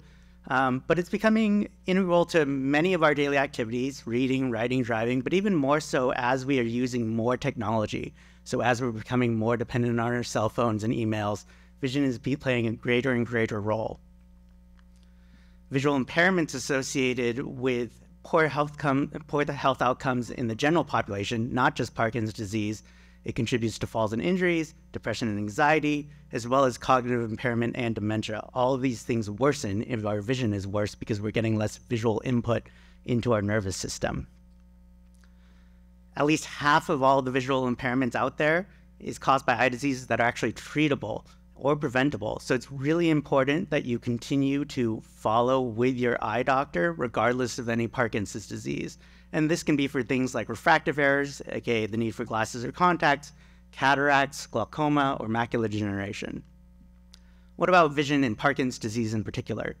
So vision is affected in Parkinson's disease. It can affect it in a number of different ways that we'll go over, but the experience, as we've heard about Parkinson's disease in general, is different for every individual patient. Parkinson's disease-related vision problems can negatively impact the quality of life, as we've discussed. However, it generally does not cause blindness per se, so much as it causes problems or difficulty with vision. The good news, a lot of these symptoms are treatable, but typically it's not through the same things that Dr. Diaz does of adjusting Parkinson's disease medications. Sometimes it's taking a more individualized approach to adjusting glasses prescriptions, eye drops, or lifestyle modifications. So, if you've developed a new problem with your vision, it can be really difficult to tell, is this a problem from Parkinson's disease or is this another type of problem like glasses or cataracts? Because vision symptoms are really hard to put into words sometimes. A lot of times it just comes out as, I'm having difficulty seeing. So it's really important for your doctor to help distinguish between what's a problem from Parkinson's disease and what might be another type of eye problem. So, some common problems in Parkinson's disease in particular, dry eye. By far and away the most common problem, I would say in all adults, but particularly problematic in Parkinson's disease patients we'll talk about in just a sec. Double vision is a common issue, as are more sort of generic things such as difficulty reading, impaired depth perception, and something more particular to Parkinson's disease are visual hallucinations, and we'll talk a little bit about all these things and some of their treatments in just a second. So dry eye, a silly question, why do we blink? And now everyone's thinking about the fact that they're blinking as I say this. And it's actually to spread the tear film across the surface of our eye, which is really important for keeping our acuity good and the surface of our eye moist and healthy. People with Parkinson's disease have a decreased blink rate, and this is variable about how much it's decreased, but makes them more prone to developing this dryness. Some Parkinson's disease medications, like amantadine, can actually worsen this tendency towards dryness. And you can also develop a typical age-related irritation of the eyelids called blepharitis from meibomian gland dysfunction, but that can contribute as well. So what can we do? You could try to blink more often, easier said than done. And the blink rate naturally decreases as we're doing things with visual activity, like screen or reading time. So taking a break from those things is one thing that we can do every once in a while as we're doing them. The mainstay of dry eye treatment is artificial tears. These are available over the counter. We don't like things that say anti-redness or get the red out because it hides the problem without actually helping it. But they have both daytime liquid preparations and nighttime gels or ointments. And you can use them up to 4 to 6 times a day or more frequently if they're preservative-free. It's easy to forget to use them once you have them, unfortunately. So some things that I tell my patients to do is to time them with meals or with other medications like your Coverdopa, levodopa. Some examples for brand names: Refresh, Systane, Gentile. I used to not list these, but unfortunately, you might have seen in the news recently, some artificial tears have not been properly vetted and have had to be recalled recently. Let's talk about double vision a little bit. So it can occur for 2 reasons. Number one, there's a problem with the individual eye. If you cover up an eye and you still have double vision, this might mean you need something like a glasses treatment or a cataract surgery, or you might need to have your retina assessed. But the important thing is that's not a neurologic problem and not specific to Parkinson's disease. If you can cover up either eye and that double vision goes away, that double vision is being caused because the eyes are pointing in different directions, like 2 cameras, and if you turn off one of those cameras, it turns off the second image. That's called strabismus, and it can be neurologic in etiology. This affects up to 30% of patients with Parkinson's disease, and the most common pattern is that the patient will have double vision at near, but not at distance. In particular, this is called convergence insufficiency, and it's a problem with the triangulation that your eyes have to do in order to look at something up close. And it can emerge or worsen with any intracranial injury or surgery, including deep brain stimulation sometimes. What's the treatment for this? So the most simple one is an occlusion, which is covering an eye, either closing it naturally or using a patch. You can use prism glasses, which bend the light and move the location of the image without necessarily moving the location of the eye. Or in some cases, we do a surgery, which is something I do as a surgical neuro-ophthalmologist, which is tightening or weakening the muscles of the eye in order to help realign the eyes and reset their neutral position so that they're more aligned. Eye muscle exercises don't often help, except for convergence insufficiency, which is important because that's the most common version in Parkinson's disease. Difficulty reading. Reading is a really complex, demanding task. It requires both good vision and good processing of what things are being seen, and it requires rapid eye movements, which unfortunately tend to be affected in Parkinson's disease. Anything that affects vision, including dry eye, double vision, Parkinson's disease, can disproportionately affect reading. And everyone needs an alteration in their reading prescription after the age of 40 due to a change in our lenses and their flexibility. Other neurologic diseases can impact comprehension, as we mentioned. So it's not just what you see, it's how you process what you see. A lot of people use bifocals or progressive lenses in order to have all their prescription in one. But unfortunately, bifocals and progressives can be problematic in Parkinson's disease. And that's because, as I mentioned, the quick eye movements that are required to accurately and easily use these types of glasses can become a little bit more limited in Parkinson's disease. So one simple thing that we can do is separate our distance in near glasses in order to try to decrease the reliance on those saccades and increase the windows where we have good vision. I'll move on to depth perception, which is the ability to perceive 3-dimensional space using two-dimensional images that are being produced by your eyes. This can be affected in Parkinson's disease for a variety of reasons. It requires good vision in each eye. Dry eye can affect that. It requires the eyes to be pointed in generally the same direction and same target, so the double vision can affect that. And again, your brain has to actually process and put together those 2-dimensional images to form that 3-dimensional field, which can be affected for a variety of reasons. Driving is a very common issue, especially in Los Angeles. It's a complex task, requires a number of modalities, and vision is obviously an important one, but you also need attention, coordination, and reaction time. So Parkinson's disease-related visual symptoms can affect driving, And the affections of driving, those effects on driving can usually be mitigated with caution as we improve those visual aspects of Parkinson's. But unfortunately, many patients with Parkinson's do eventually have to stop driving at some point. It's usually not their vision that stops them, though. And the vision requirements really vary by state. To drive this point home, you might see some of these cars wandering around that have a variety of cameras and actually have better vision than any human can, but they don't quite have the processing ability yet to be able to drive themselves safely. So the last thing I'll talk about is visual hallucinations, which is simply seeing something that isn't there. This is actually a really common symptom in Parkinson's disease, but frequently underreported because patients worry about telling someone about seeing things that they don't think are there because they don't want to appear crazy, they don't want to appear like they have dementia, but it is a direct manifestation of Parkinson's disease and can appear or worsen with certain medications. It can be a wide range of symptoms, including the illusion or presence of movement in the peripheral vision. Some people will just see unusual shadows. Some people will actually see formed objects like animals or people or children. And it can be really distressing or threatening in some cases where they feel like there's someone trying to break into the house or things like that. And it's important to mention because adjusting the Parkinson's disease medications or adding specific medications for hallucinations are options for patients who are experiencing these things. The last thing I'll mention briefly, there are studies showing that color vision decreases in Parkinson's disease, but really it's largely asymptomatic when this happens. But if you can't see the number hidden in this Ishihara color plate, it might be worth talking to your eye doctor about it. So what does a neuro-ophthalmologist do? We do double vision assessments, as I mentioned. We do visual pathway assessments looking at how those eye-brain connections are working. And we sort of take into account the entire person and how their visual processing is going. In summary, we look at the neurologic impact on vision in the eyes. I want to thank my colleagues, including Dr. Diaz, and one of my mentors who helped me put together the slide set. And I want to thank all of you for coming out again.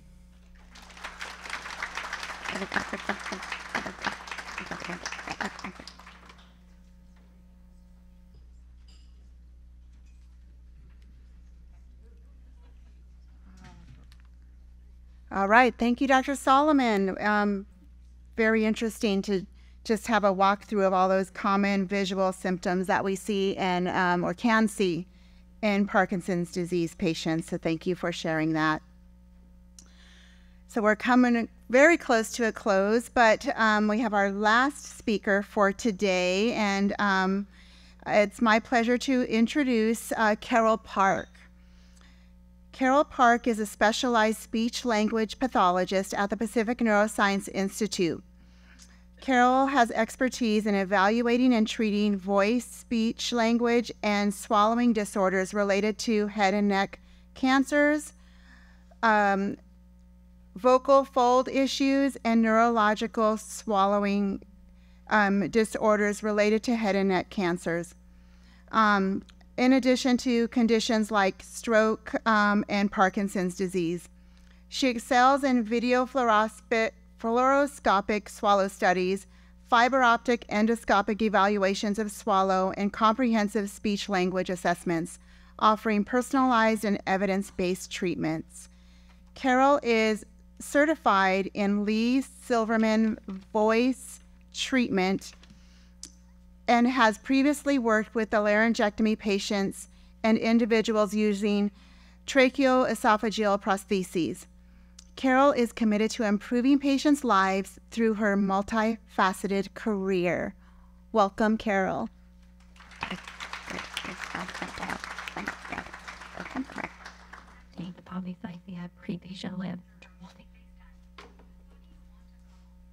Right, thank you so much. I just wanted to reiterate the gratitude for all of you coming out today, as well as the staff of Providence Little Company of Mary and Pacific Neuroscience Institute. I also want to thank Dr. Diaz and the team for including Allied Health today. So we really appreciate that as well. So, you know, when we talk about swallowing and speech and Parkinson's, I'm going to start off by actually talking about swallowing. And let's see if I can get this to work here.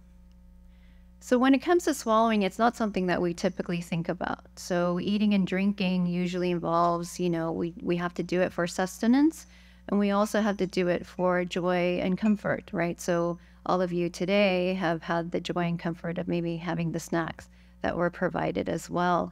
But when we think about the actual process of swallowing, it's very complicated. And it's something that researchers are trying to understand, the true nuts and bolts of how it is that we swallow. And when we swallow, it takes, under a second for everything to happen. And for everything to happen, we have to think about safety and efficiency when it comes to swallowing. So swallowing safety and swallowing efficiency. But like I said, it's very complicated, but it involves maybe over 25 pairs of muscles bilaterally, and it's all about timing and coordination in order for us to, again, have a safe and efficient swallow. So the essential things that we need are intact sensation, right, in order to actually even enjoy a meal. We also need good muscle strength, and we also need good timing and coordination. So if I were to pare it down to fully understand, or at least simply understand what swallowing entails, it entails brain function, good brain function, and good muscle strength. So these are just images, right, of the mouth and the throat, and you can tell that it's very intricate, right? So even if you're looking at me right now, the layers of muscles that are covered inside the skin, there's a lot going on, and a lot of those muscles have to be triggered when it comes to swallowing. So this is a video of a typical swallow study that we do as speech pathologists, and this might be something your neurologist or your doctor might recommend. So this is what we call a video fluoroscopic swallow study. So in this video, it presents a patient with a normal swallow function, and I'm just going to go into detail a little bit about what we just saw here. So I talked about swallow safety and swallow efficiency. So what do I mean by swallow safety? It's essentially we don't want any food or liquid entering the airway, right? So we don't want to choke on anything. So if I were to kind of fully look at what we mean by that, the airway is in red here, right? That's the trachea. And then in the back is the esophagus. So if just again, paring it down, you have the airway in the front of the throat, and in the back is the esophagus. So obviously we want all the food and liquid to go into the esophagus and not the airway. And then when it comes to swallow efficiency, we want to make sure nothing remains in the throat after we eat or drink. So if we take a look at this image, we don't want anything in the throat after we take that initial swallow. It might take us a couple of swallows to get things down, but typically it should be nice and clear. So here you'll see that there's a problem, right? So in the airway, what do we see? We see food or liquid in the airway, which is something we obviously don't want. And then there's also a little bit in the esophagus. And then when it comes to swallow efficiency, this patient here, after they have initially swallowed, we see some remaining material. So these are things that we want to look out for when it comes to someone who might have some swallowing issues. So what happens to patients who might present with Parkinson's and their swallowing? So, again, to make it simple, we're seeing dysfunction when it comes to coordination, movement, and sensation. And then there might be changes in the muscles themselves. We might see some weakening of the muscle. So it kind of all relates to movement, right? So as Dr. Diaz was saying, the bradykinesia, the dyskinesia, the rigidity, these are all aligned. So it's no different from maybe physical movement and the movements that are that you need for your throat or for your swallowing to happen, again, safely and efficiently. So these are just common signs of things to look out for. So if you're noticing a lot of coughing or throat clearing during meals, if you sound a little wet or gurgly and you can't clear that out, if you're having recurrent issues related to pneumonia, these are all maybe reasons to or symptoms to talk about with your doctor, or if you have a speech pathologist to talk to him or her about that. And so, the biggest concern, of course, is that the aspiration or food or liquid entering the airway can cause serious consequences, right? So anything into the airway is something we don't want, and that can cause an infection. It can also cause aspiration pneumonia, respiratory distress, and it kind of spirals down from there. This is a video here of someone who is swallowing, and you can see how impaired this patient is presenting. And I wonder if we could run that one. Hopefully it'll run here. Maybe not. There we go. So things are coming down, and you'll see that nothing really enters the esophagus. So this is a really severe case, but kind of just gives you, again, an idea of all that material going into the airway and the person is aspirating. And so how can we help? We talk about swallow strategies, and then we talk about diet modifications. I'm not going to go through these in detail because I'm a little limited in timing, but we also talk about swallow exercises. There are 3 things that we, as speech pathologists, like to do to help in a case where a patient might present with some issues with swallowing. And then to transition into speech and voicing. So, I mean, we're dealing with the same areas, right? The mouth and the throat, but obviously the function is different. But in terms of what's involved, again, it's the brain and the muscles. Okay, so we need good function of both of those things. And so when it comes to voice and speech, the way I'm talking to you right now is because I'm actually taking really good breaths with my lungs, right? So we need to incorporate good breathing when we're speaking. We also need to incorporate the voice box, right? So the reason why you're hearing the sounds is because of the movements that are happening in my voice box. And this is just another video here to show you. These are vocal cords here. And because of that good breath coming from the lungs, it's moving the vocal folds. And this is happening hundreds of times per second.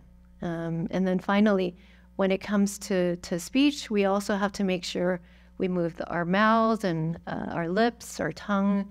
The throat has to kind of be shaped in a particular way to make the sounds that we do. And this is a video of an MRI, and we'll go ahead and play it. What the patient is saying is, "Welcome to the science gallery of the Max Planck Gallery." And so the idea behind this is that there's so much movement involved, right? So when it comes to Parkinson's, what we're seeing is, again, some impairments in those 3 areas. So we see impairments with lung function. We might see decreased breath support and lung volumes. We might see some rigidity in the vocal folds. So weakness as well. And then there's also some weakness when it comes to the vocal tract. So the lips, the tongue, that could all be impacted as well. So how might that manifest? That might manifest through reduced loudness, a vocal tremor, a breathy, hoarse voice, reduced pitched and kind of a monotone voice, reduced enunciation as well, along with hesitations and stuttering, and sometimes an increased rate of speech. So again, how can someone like me or a speech pathologist in general help? We can incorporate some exercises for lung function. We can also incorporate some warm-ups for your vocal folds and your vocal cords, also include some exercises as well, and then some exercises and strategies to improve the vocal tract. So again, like lip movements, tongue strengthening, etc. And as Catrice mentioned, I'm certified in the Lee Silverman Voice Treatment Program. So there are different programs out there that require certification for speech pathologists to incorporate into practice. And what's nice about these programs is that they are very evidence-based, but they do require a ton of commitment. So it's like the LSVT program requires meeting 4 days a week for a month to incorporate that into practice. And then finally, in terms of effectiveness of speech therapy, it's not like school, right? So you're not forced to come unless your spouse or your family member is forcing you to come. But it really, I think for me, the most meaningful thing when it comes to working with patients is doing things that are interesting to you, right? And functional. So what is it that you want to do? What is your goal? in speech therapy. So I always like to talk about that with my patients, and I think that makes it more rewarding. And then I think there's a reciprocity there. It makes them more interesting and enjoyable as well. So, you know, hopefully there is a reluctance, right? If anything, we're here to help you guys. Yeah, and I think that's it. Thank you.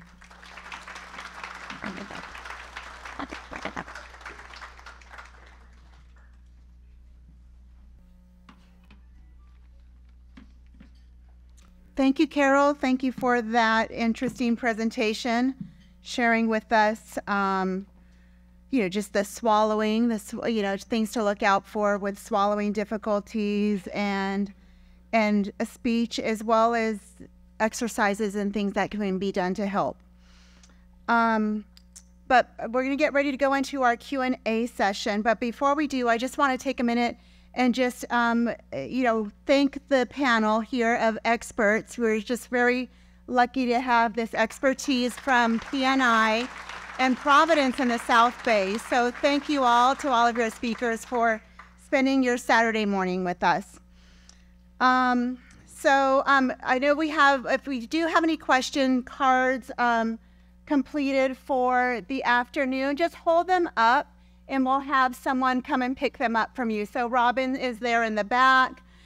She'll get those cards, and in the meantime, we'll go ahead and get started on some of the questions that we collected from the morning. So Dr. Langevin just handed me a card, so I'm going to take this one. Is there an age limit for DBS implantation? So somebody must have given him this card. Dr. Langevin? Yeah, the short answer, is this connected or? The short answer is that there's no age limit. What we consider for the surgery is mostly medical conditions. So we've had patients like into their 90s, you know, referred for DBS. So it's mostly things like the heart status and if you're using like blood thinners. So those are issues that can increase your risk with surgery.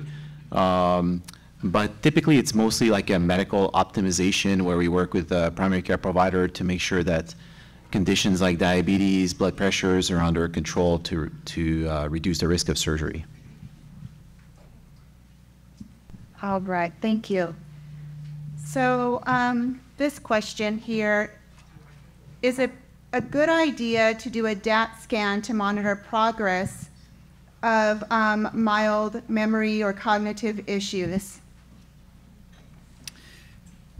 So I'll answer that one. So that's potent. So a DAT scan is not for cognitive issues. So a DAT scan is more for the physical symptoms of, as I mentioned, tremor, stiffness, slowness. If we're trying to decide if somebody truly has Parkinson's or Parkinson's-like condition, as opposed to another form of tremor or another condition that can look like Parkinson's physically, the DAT scan helps with that. So somebody, as I mentioned, with Parkinson's has low dopamine-producing cells. We'll see that on the DAT scan, where somebody that doesn't have Parkinson's or one of the Parkinson's conditions, that will be normal. Common scenario is, you know, somebody like essential tremor, or let's suppose somebody's on some medications that make them look like Parkinson's disease, but they don't have Parkinson's disease. That would be a good one to do for that. We don't follow the DAT scan over time. It has not been good at sort of staging or following the progression, and that's because there, you know, there's a lot of other intrinsic factors in people that can change the progression of their Parkinson's disease. So we don't use the DAT scan. It's really just more for diagnosis, but not for progression of the condition. Great, thank you. This question is related to obsessive compulsive disorder problems. And is there any type of connection between like an OCD disorder such as hoarding and movement disorders, any correlation there?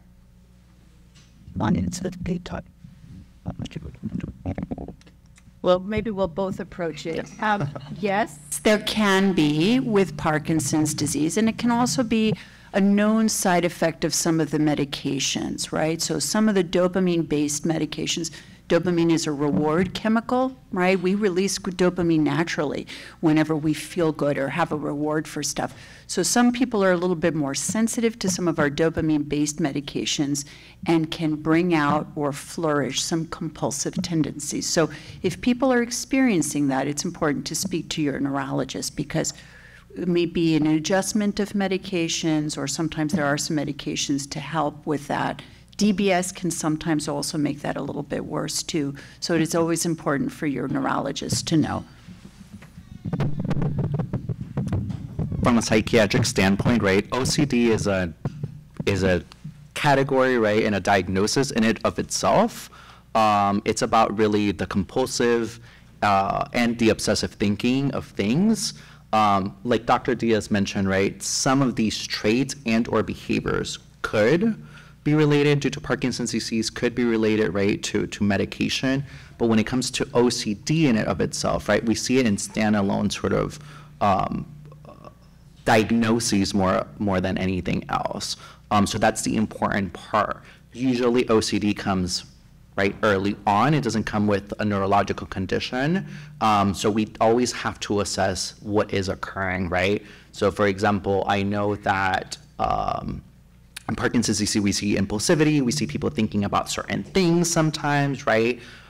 Some patients might want to gamble a little bit more, right? And they're sort of like obsessing about that, but that's more an impulsivity, neurobehavioral sort of symptom, more so than OCD. It's more about, right, I can't control things. It could be because of, for example, germs. It could be a little bit about wanting to do things, having everything in even spaces, or having the volume in the car at 2 and 4 and 6. So it's a little bit different. And I know that for both, right, like Dr. Lanchman mentioned, DBS could be sort of an approach to treatment as well. But I would recommend, right, a psychiatric evaluation and a neurological evaluation. Those are sort of different depending on age, onset, one of those things that's important, and whether or no motor symptoms are present, right? That could sort of help differentiate. Thank you. So this is a little bit of a two-part, sort of. So is it better to delay treatment for Parkinson's or essential tremor? Like, is there some sort of downside if you delay? Part one. And then the other part is, what is the prognosis for somebody with Parkinson's? Meaning, does it affect the lifespan? Okay, so first I'll talk about prognosis. As I mentioned, we think about Parkinson's in the long run. I think of it as a marathon. We talk about it as being a decades-long condition, right, with a slow progression over time. But we have learned, as I mentioned, there's a lot of things that people can do on their own: staying healthy, staying active, working with your physicians, getting good sleep, socializing. All the things that are good for our brain in general help us compensate better with any neurological condition we come across in our lifestyle, right, in our time. So doing all those healthy things helps lower the progression of Parkinson's, right? In terms of medication, no, there's this myth out there, and you always have to be careful when you go on to Dr. Google and what you read about Parkinson's and the medications. We never promote delaying medications. We always say medications are there to help support. They're there to treat the symptoms so that people can keep doing what they need to do. Now, sometimes people come to me and their symptoms are very mild. We don't need to start medications. They're still golfing, they're still working, they're still doing their life. They may have a little bit of an annoying tremor, but they're like, I can deal with it. So that we don't start medicine. What we don't like to see is people that are coming in and they're giving up work, they're giving up time with their family, they're giving up time to go out and socialize and do their hobbies because they're fearful of the medication. And then there's this other myth out there with levodopa, our classic medicine. If I start it too early, that means I'm going to lose effectiveness. The problem that people can have with levodopa is not the levodopa itself. The levodopa is there to get your brain to make more dopamine. And it is dependent on people having enough of that machinery in the brain to turn it into dopamine. So the loss of effectiveness of levodopa has to do more with the internal factor rather than the medication itself. So knowing that it doesn't really matter when you start the medicine. You want to start these medicines at a point where you're like, I can't get out to see my kids or my grandkids because I'm, stiff and I'm slow, or I may have to give up work because my tremor is getting in the way. That's when we want to talk to medicine, and we just want to be judicious with the medicine and not go crazy, but use it so we can keep you moving and doing the things you want to do. So these questions are sort of related to the, the gut connection.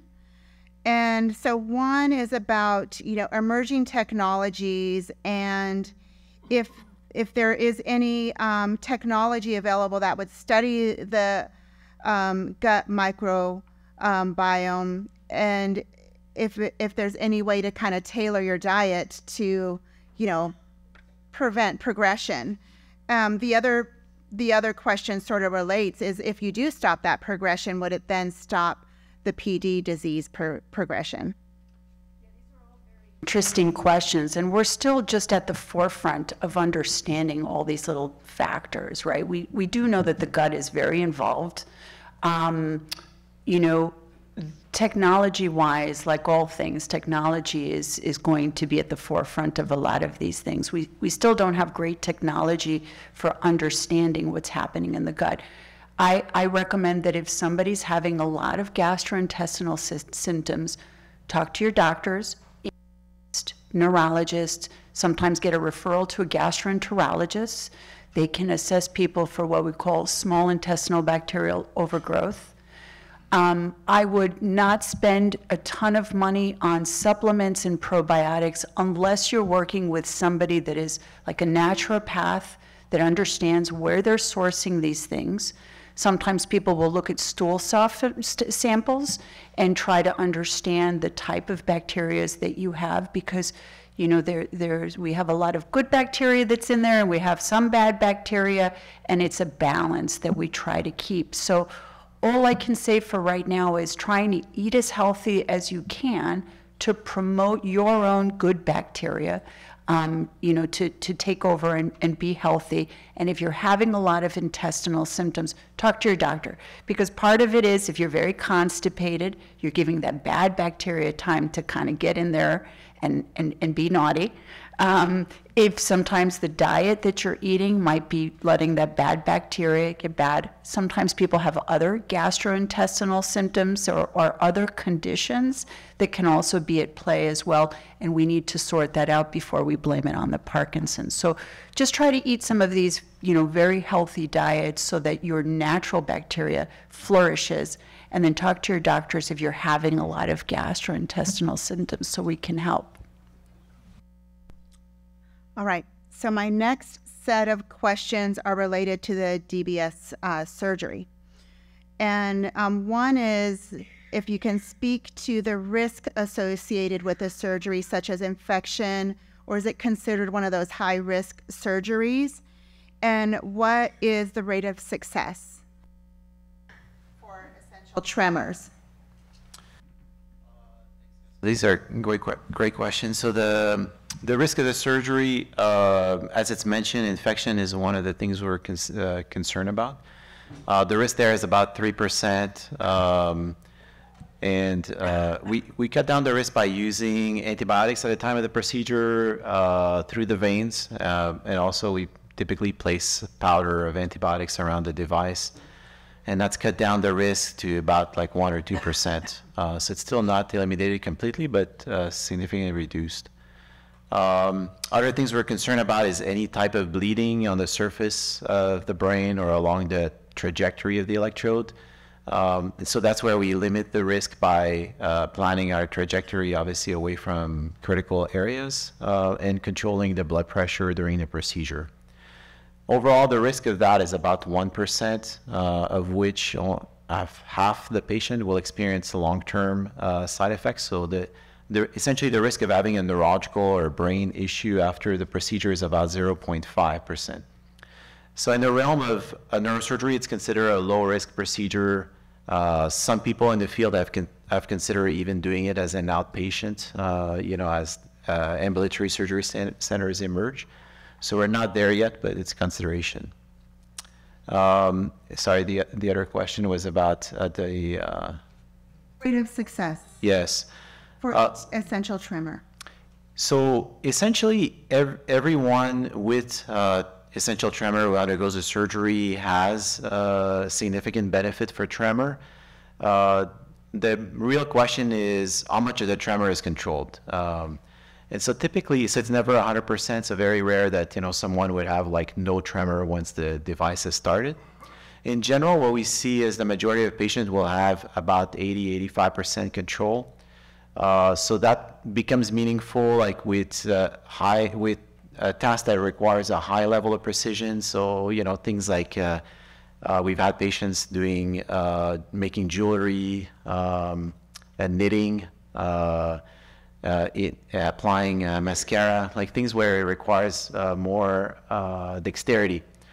And so that's where the patient programmer becomes useful, because with the current technology, you can select different programs. So certain programs will give you like a higher level of energy and control of your tremor, but it's going to come at a cost of some side effects, like it could be speech slurring. So issues where like the surrounding areas of the brain are encroached with the stimulation. And so then the patient can toggle from one program to another. So if they don't need to speak, for example, but they're performing a hobby that requires a high level of dexterity, they can switch to one program, and then vice versa, when they're doing daily activities, they can go back to a regular mode. So I'd say that virtually everyone has significant benefits. I personally haven't had anybody requesting the device removed or turned off. So it's more of a question of like to what degree your tremor is going to be controlled. Thank you. So we're running out of time, and I've got a lot of really great questions. We're going to do just a couple more questions, and then we're going to have to close for the afternoon. But I'm going to continue. This question is related to essential tremor. So if I have essential tremor, is it likely that it will progress to Parkinson's? So no, essential tremor and Parkinson's are essentially two separate conditions, although both can exist in a family, both can exist in the same person, right? So essential tremor is a different condition, can be diagnosed in any age. I have lots of patients that have had tremor that can tell me, even when I was a child, I was a little tremulous, and over the years, maybe it's gotten a little bit worse. Some people stay at a decent level and they have annoying tremor, but they're still able to do all their activities. And some patients, that tremor progresses over time and starts to interfere with their activity. Now, as we get older, all of us in this room, everybody, is at risk for developing Parkinson's. Age is the most common risk factor for Parkinson's. So it's not uncommon for people can get both. I've had tremor all my life since I was a kid, but now I've gotten Parkinson's disease. So people can have both, but one doesn't necessarily increase the risk for the other. Great. So I am being told I have time for one more question. I wish I could read them all. There are a lot of really good questions here. But okay, so this one is that Providence and PNI has many neurologists, as we see here and as we've shared with you in our packet and things. How do you all coordinate care? Right, so I mean, first and foremost, I am a neurologist, right? So I've just taken in a little bit of extra training in Parkinson's, and we have a lot of great neurologists in this community, and a lot of great neurologists at Providence. So, I have lots of friends that are general neurologists that are really good at diagnosing and starting Parkinson's treatment. We coordinate when that neurologist feels that they're kind of getting into, you saw the list of medications that I put on there and deep brain stimulation for some patients. Like a lot of neurological conditions, the treatment is getting complicated, and our choices that we have available for treating people is getting complicated. And so, many times my general neurologist friends, they'll begin the treatment, but then all of a sudden they're like, okay, Now where do I go? And so then I may get a referral from my general neurologist. Sometimes I'll get it directly from the primary care physicians. If you feel that you want to have a little bit more information from a movement disorder specialist, you can always ask your neurologist. I think most physicians have a thick enough skin and have enough clientele that if you feel like you want to see a subspecialist and ask them for a consultation, most will give you one. But generally, we work together with the neurologists, the primary care doctors, and other physicians to offer another level of support and consultation, especially as the time goes on. Parkinson's treatment can get a little complicated. Thank you. All right, well, thank you, and that concludes our questions for the afternoon. Thank you all for taking time to attend the presentation today. A big thank you to all of our presenters, again, for taking time to provide us with all of this valuable information. We, as Providence, will be sending out a recording of the presentation to all attendees for you to view. We'll also be posting this on Facebook on the Providence Little Company of Mary social media page. For any additional information or to schedule an appointment, call our Patient Engagement Center, 1-888-HEALING, HEALING, and thank you and have a great rest of your day.